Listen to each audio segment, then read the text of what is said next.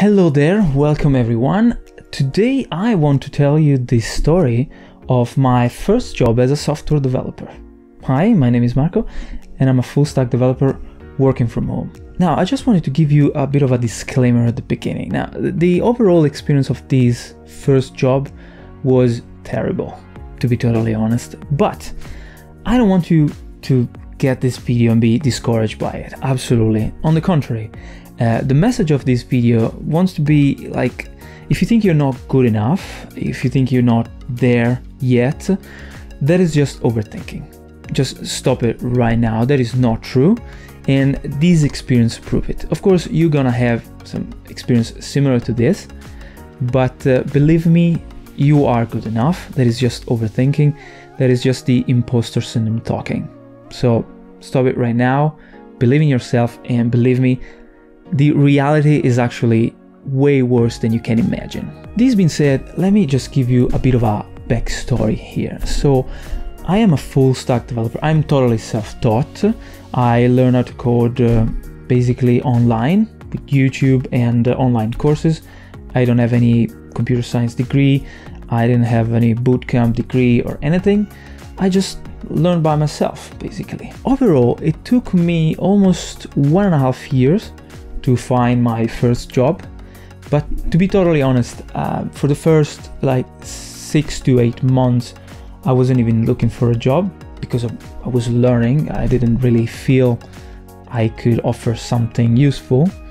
So realistically, it took me, 1 year to find my first job, which I gotta say, it's fine. I mean, it sounds like a long time, but I think it was the right time for me, because I was confident enough to be, to do interviews and to finally have a job. So the job was as a backend engineer using Python. We were using Django to build a product that is basically a CMS, which is a content management system.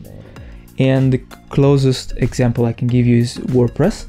Basically, you could create websites, you could create pages and PDF contracts. Now, as I said before, the overall experience of this first job was absolutely terrible.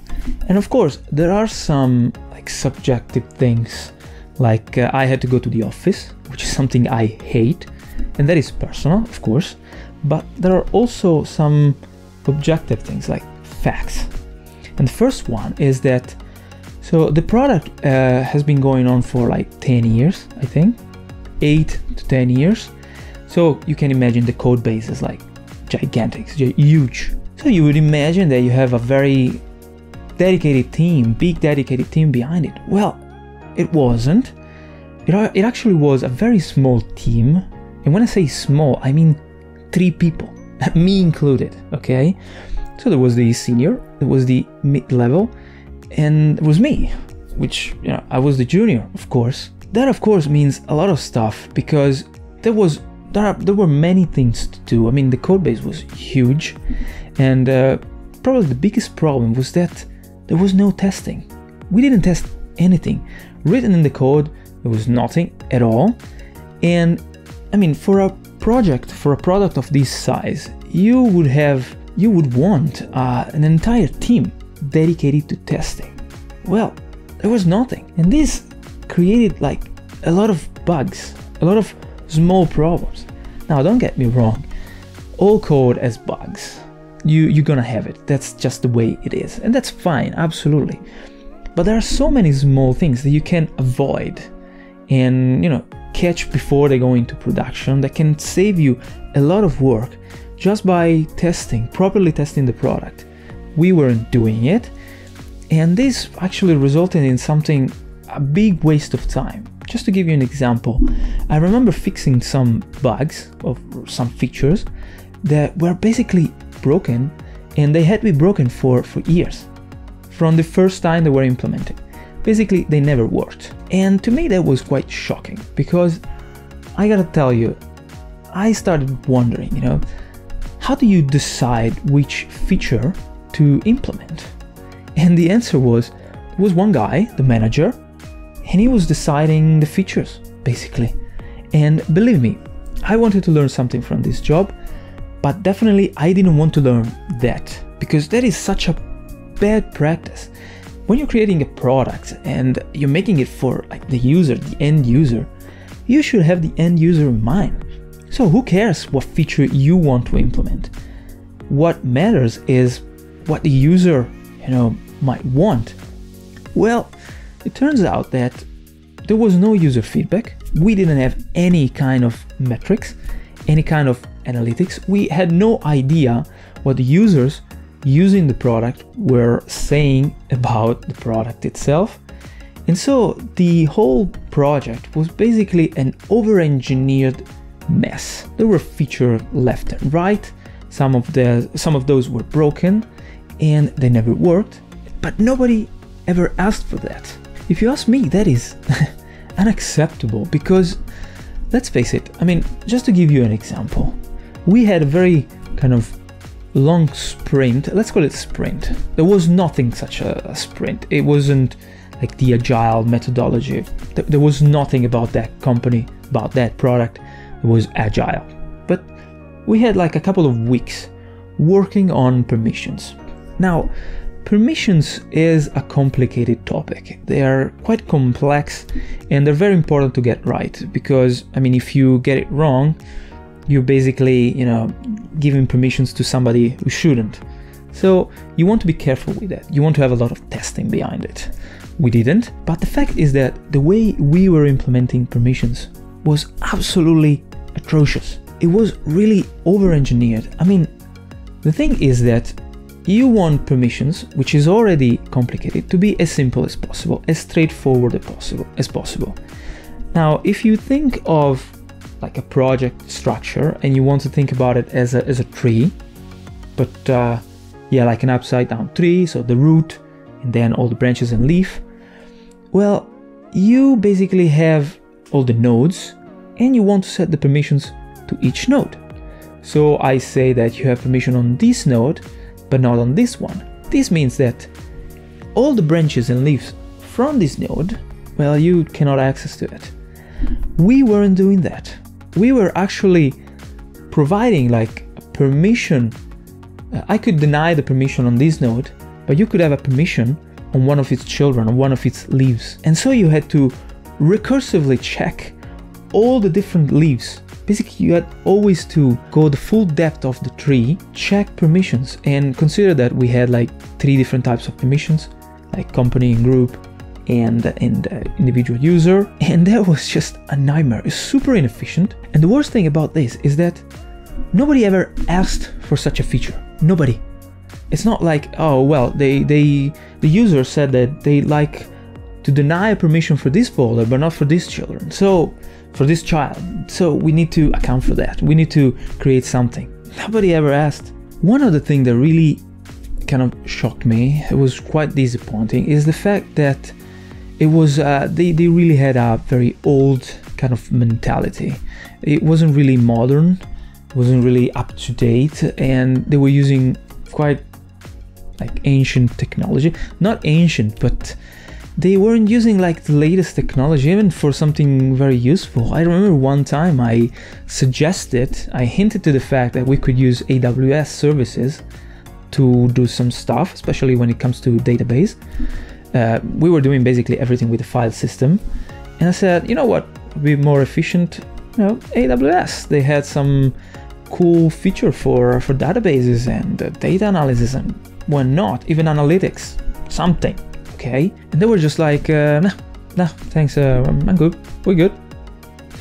Okay, that made me realize that actually, for my personal project, and remember, I was a junior, for my personal project, I was actually using more technologies than they were using it for a production level product. Another thing that kind of put me off in that company was that there was no company culture at all.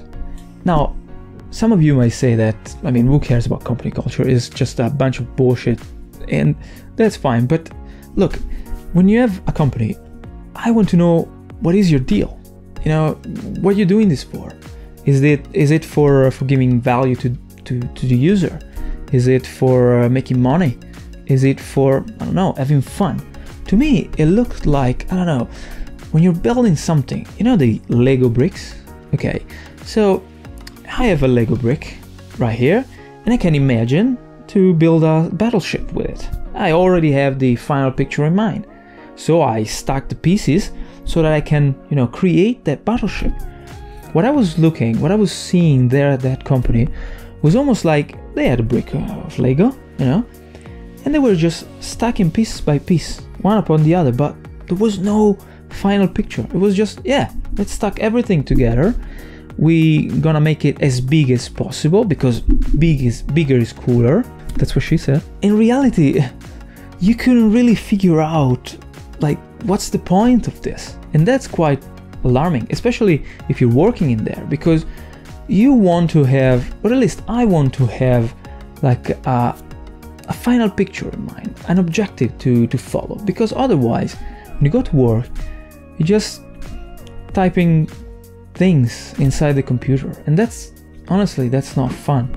And this is actually one of the next point that really pushed me away from this company, and that was that I wouldn't use the product that I was making. I wasn't at all satisfied by the product. The CMS, the product, was super complex, super difficult. It looked very old, it felt very old, it didn't have any kind of interesting feature for the user. The user experience was terrible. I mean, I can tell you that I learned WordPress almost in 1 week. I worked at this company for 6 months, and I didn't learn their CMS in those 6 months. It was not intuitive at all. And I was working on the code base. I mean, imagine how frustrating is that. So you might ask, well, so what's the product? I mean, how's the user gonna buy it? If it's so terrible, why is the user buying it? Well, it turns out that they didn't. Basically, the user was usually a company. It was never an individual. It was a private company who was hiring another company to manage their content, and this company was using this CMS, our product. So in this second company, this intermediary, let's say, there were developers using our CMS to manage the content of the final company. And I can tell you guys that I've spoken with those people in the second company, and they weren't at all satisfied by the product. They all had like complaints about it. It was super complex. The same thing that I was experiencing, I wasn't the only one. And the terrible fact is that we weren't doing anything about it, because, as I said, we weren't receiving any feedback. So the features were just like, we're gonna implement this. Okay, but who asked? Nobody. So why are we doing this? I mean, you want to implement something that somebody asked. Things are broken for years. Nobody realized that. Why? Because nobody ever used it. But if nobody ever used it, it means that nobody ever asked and needed that feature. So why are we spending time implementing it? I remember the whole cycle was like, we had a meeting every week with the manager. He was the guy deciding. And he was super, well spoken and saying, hey, we're gonna develop this feature and that feature, that feature. And remember, I was the junior in there, and I used to think, well, this sounds terrific, but do you realize that what you're saying, it's like we are a team of 20 people. We were actually a team of 3 people. So to me, it was like completely out of this world, out of reality. Maybe we can spend time listening to what the guys working on this product are saying that is lacking on about this, and implement something in that direction. That might help. Why not? But no, I mean, the mentality was super old. It's what Joshua Fluke would call like a boomer boss. That was the definition of a boomer boss. We've always done this way. You gotta, be at the office, and that's the way it is. I mean, I'm out of here. Really, I'm out of here. One last thing that I want to say about this experience is that when I first started, I was very keen on learning new things. And one of the things that I really wanted to see, I had have been writing code for quite some time, 1.5 years almost, and I want to compare how do I write code and what is the production level code that you can see in a company. Let me tell you that that code was absolutely terrible. It was terrible. You'll never see such a convoluted spaghetti code in your life. First of all, there were no comments. None. Nowhere to be found. You had thousands and thousands of lines of code. You had functions, even small functions. You had no idea what they were doing. But just a small description, like a doc string. Hey, this takes 2 integers and they add them up. Nothing. And you just had to figure it out while you were doing it. And usually with products of this size, you have what is called an internal wiki. So every time you do something, you update the wiki, and for newcomers, you go to the wiki and read about the workflow, about the feature, about this and that. Their wiki was embarrassing. It was like, I don't know, something written by hand. It was nothing. I stopped using it after 1 week. It wasn't useful at all. And another thing about the code was that, I mean, if you're a programmer and you've been coding for quite a while, you know what I mean. So Python, okay, you have a function.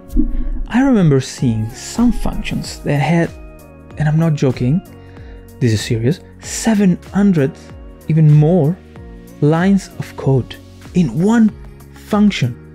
I mean, that is impossible to follow. That is such a bad practice. Never, ever do that. There is some very basic principle, which is called the single responsibility principle when you're writing functions, which basically is one function should do one thing. Well, you didn't have that. You had this huge function without any comments, nowhere.